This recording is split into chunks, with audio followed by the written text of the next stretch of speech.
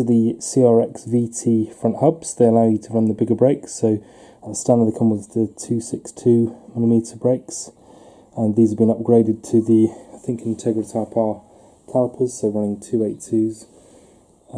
So it's quite large discs, and kind of what the car will appreciate, or the driver will at least. And there's the other one. They're in reasonable condition. Comes with lower arms as well. Obviously, ball joints down here is slightly old. Probably replace that. And the drop link, anti-roll bar drop link, is someone's just cut that off. So that's fair enough. Other than that, comes with the ABS sensors we won't be using, so I'm going to take them off first to prevent them being a problem, or at least to stop them being damaged. And these brake pipes, the flexible ones, have been cut off as well, which is good in a way because it means no crap can really get into the caliper.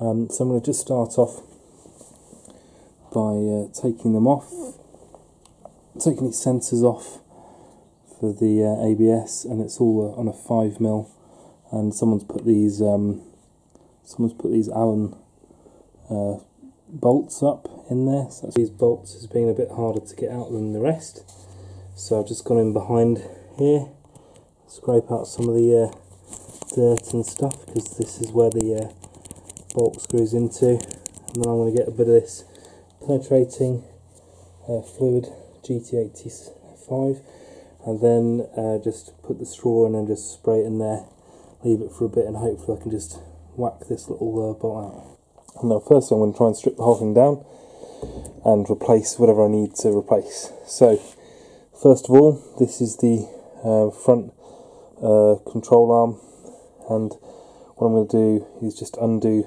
this bolt here. You can see someone's had a go, tried to round it a little bit, and we'll see how I fare with a 19. I'll use the impact gun, see if I can crack it off. Success. So that's pretty good. Then I can just take this lower control arm using a fork, which is here. So save that, and then you put the fork in, and I want to put it like that, there, and I'm going to use the hammer and whack down on that and just ping this off. So I'll do that next. So you can see here I've just used this ball joint splitter, come down there and taken off the lower arm. You can see that you always seem to damage the boot there, but I don't really care because I'm going to take these ball joints off anyway. Now the next thing I need to do is undo this, or what remains of the front anti-roll bar drop link. So I'm going to put it in the vise. So here we have the lower arm in the vise. I'm just quickly try and clean some of the threads here, get a bit of penetrating oil, chuck that in there, and then again I'm coming back with my impact just to get the party started, and just let it spin. Okay, so that's good. Shocked it a bit, and then I'm going to get my Allen. So this is a 6mm Allen, and what I'm going to do is just tap that into there. So there's two things that make sure that that is right the way home, but it also shocks possibly some of the rust off. Good. Then I can get my 19mm spanner and my 3/8 ratchet,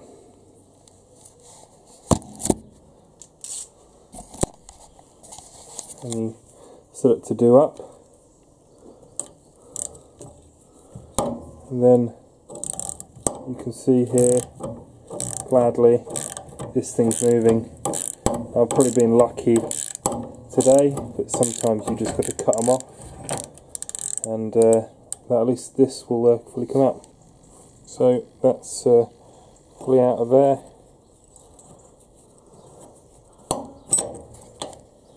And you can see, happy situation. It's out of there, the ball joint's out of there. And I'll just stash some of these nuts up here for later on my magnetic base. But you can see that's a good situation to be in. Now one of the next things I'm going to do is just slightly slacken these 14mm bolts for the sliders off. We'll just do that because it's easier just to undo them and nip them back up, so then later on I'm going to take them off and re-grease them and everything, and it's just nice to know that they're going to come off.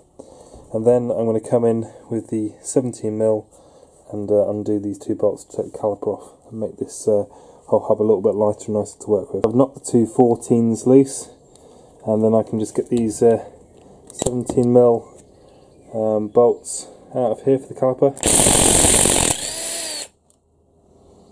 There's one, and then that's the washer for it.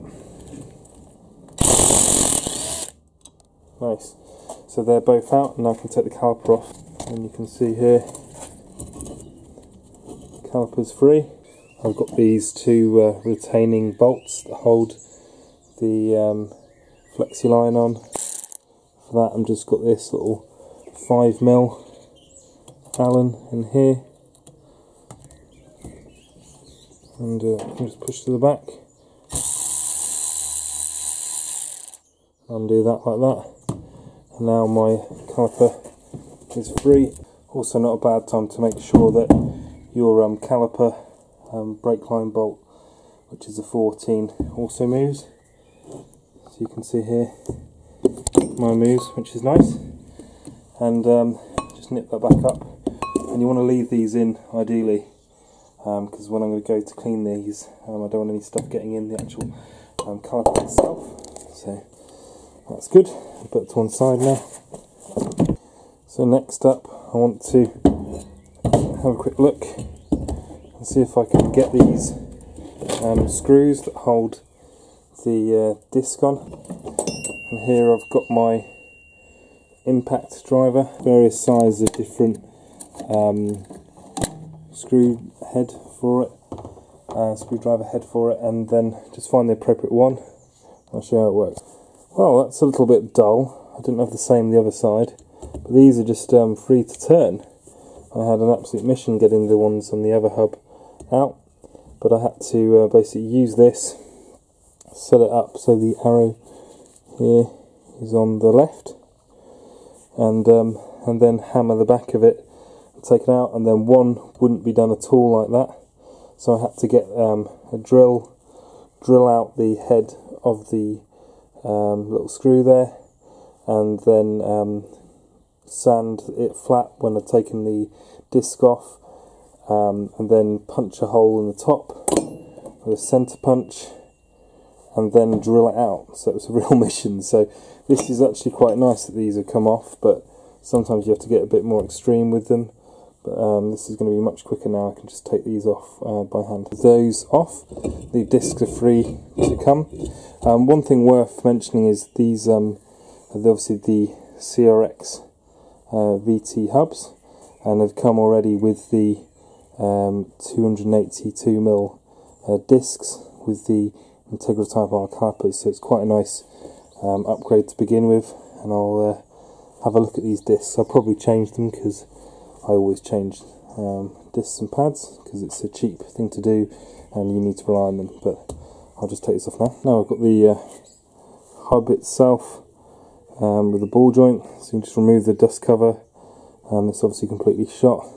Sometimes you have to kind of clip out this little ring that's there, and from there to remove it, but anyway, that's out. So I'm going to need new ball joints anyway. Then I've got these little internal circlip pliers. I'll see if this one's playing ball or not, so put it in the two holes. No, it's not. See, one side is moving, the other's not. So if that's your case, You get your big flathead screwdriver, put it in here, and then I'm going to whack the end of it and try and move that somewhat. Knocking that round, you see it spun round a bit, is meant that it will actually be able to be moved. I can just come in here with these pliers and just take it out. This one again is being a lot nicer. The other side wouldn't move at all, so I just smashed it off, and basically this circlip snapped because it had rusted in there so well. So this side I think may have been replaced sooner than the, or more recently than the other side. That's the circlip. And now I'm left with this little fun game. I've taken the ball joint off. You see this one's actually not as bad. It must have been done more recently. And for this I've got it obviously set up in the vise here, so it can't go anywhere. And then I've got a 22mm deep. We'll go over the top here. And then I'm going to basically smash it out with a large hammer. Obviously you need to wear gloves, hearing protection and goggles. Make sure you don't get anything in your eyes and damage your hearing or smash your hands in the process. So this one really must have been only in there for a short while because it's coming straight out. So that's quite nice for me, but it means it's going to be very easy just to pop this whole thing right out. There we have it, it's out. There's the hole left.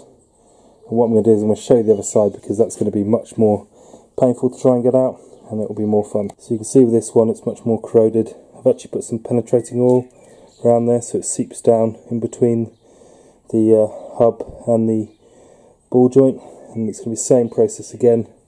Just going to grab my 22mm, and this is sacrificial extension bar. You see I've used it plenty of times before, I don't use it for anything else. In there and give it some whacks with a lump hammer. So I'm properly having to hammer this one. I think I've got it moving, but this one's going to be a much bigger effort. So you can see I've got a little lip showing there. That's good news, that means I'm on my way out of this. But yeah, this one's out. And that is the method in the bin. But yeah, they're no joke. You sometimes just have to really smack them, but just make sure you've got it set up in the vise like this. You can't go anywhere. And hammer away. I mean, I'm sure you can probably press them up with a 10-ton press. I have a 10-ton press that's currently unfortunately not working, but it's as good a method as any, and I'm not reusing it or anything, so we're out. So that is current status of my hub. I've obviously got quite a lot of cleaning up to do. I'm going to paint these as well, but this is where you want to be, and it's a good place to be because now I can place my lower ball joint. I can obviously replace my anti-roll bar drop links as well, and discs and pads I'm going to replace. This would be the time, if you're going to do it, to think about your wheel bearing. So I'll just pop out the vise and show you that. Just looking at this wheel bearing, it's kind of interesting actually because this stud has popped out. Obviously when it's been shipped, it's been knocked backwards a bit and it's now catching on the hub. So I'm just going to have to kind of pull that back. Two ways you can do this.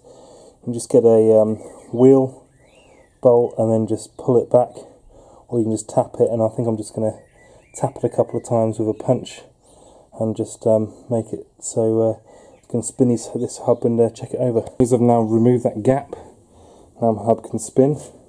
I thought the bearing was knackered at one point because the thing wouldn't spin, but it was just that stud. So if you get these shipped, just watch out for that you know, you haven't got a situation where that stud is just basically being whacked back by someone dropping in transit. So there we have it. Bearing seems pretty good actually. I've checked it out, but you just want to look for any axial play. It's kind of easier to do when there's a wheel on it and you've got some leverage. But check it's not notchy or you're hearing any sounds like there's loads of rust in it. I've had this a few times with these hubs, and you're going to have it a lot of times when working on old cars, is someone's already snapped these off for me, so happens a lot. But I want to show you my method of doing this. There's lots of methods, but I think this is quite a common one. And what I'm going to do is I'm going to come in and I'm going to centre punch the middle of that.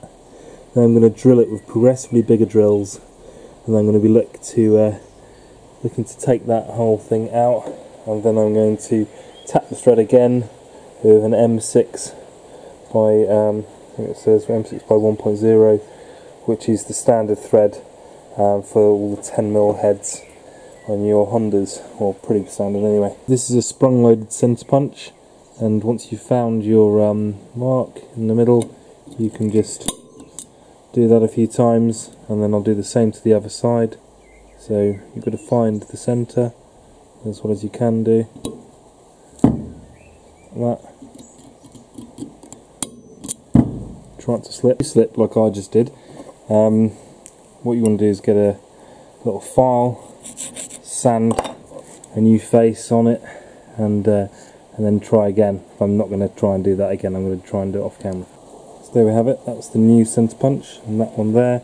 I'm going to go in with a small drill bit and try and make a pilot hole right the way through both of these stubs. So the same thing, but I tried to attack it from the other side.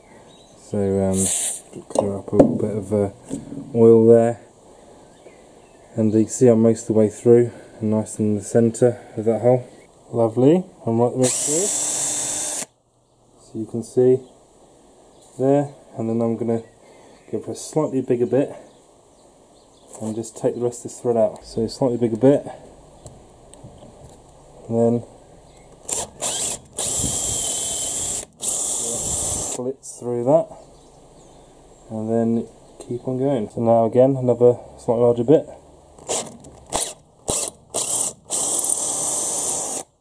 And we're most of the way out there. You get to a bit that's just the same size as the hole almost, and it's just pretty much torn out the remaining thread. Might be able to hook him out here. Look. See how that's come out?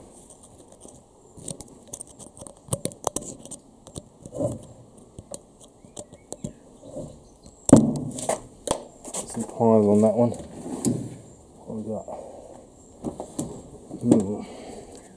Needle those.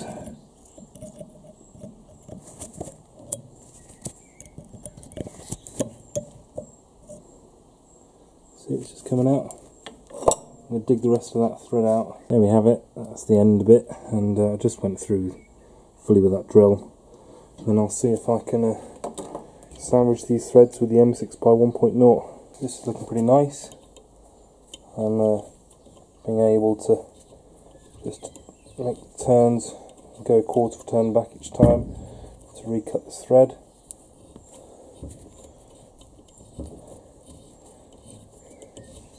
You see it's poking at the bottom there now.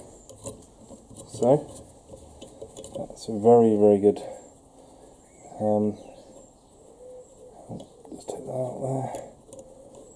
I'll get a little bit of a lubrication on there and just cleans out the old crap. And I will go and get a bolt here. It's 10mm.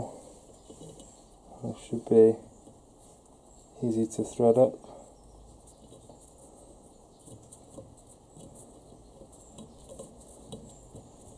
Okay. There we have it. So that's how you do it. I'm going to have to do the same the other side. The other one, it's got pretty thin, but it just snapped the drill bit. Sometimes it grabs and snaps. So what I'm going to do, and luckily I'm wearing my eye protection, always do that. What I'm going to do is get a punch and just punch that thing in. It's just a tiny little shell of a thing right now. And if you look, you can actually see it flexing slightly even with a pick. So as I punch it, it's just deforming, so I think it's going to be quite easy. There we go. It's almost there. Yeah. See if I can grab hold of this. Maybe not. I'll just maybe flip it over, punch it out backwards. But you can see it's all deformed. That's basically the inner or the outer core of this screw that was in there. There we have it. So I'm just kind of punching them from each direction. I think a couple of taps here and it'll be out. Have it. It's out. And then I'm just going to, again, clean it up a bit by spraying a bit of what is kind of like WD-40 in there. And then I'm just going to use that same tap and just tap that thread. There we have it. This one all nicely tapped. That's how you get around these issues. Centre punch, drill with various drills until you get it nice and thin, and then it will either just kind of come out with a drill bit, or you can just basically pop the sides of it down. But you can see here I've got nice threads, and then I can put, this is how the arm goes in the car. You have your ball joint through there, and this is the little cover that people tend to, it's like this person, snap the heads of these bolts off and then leave it. So that's not what I'm going to do, because I've done it properly. So that's it, that's the whole arm, almost fully stripped, everything out of it, and now it's time to build it up.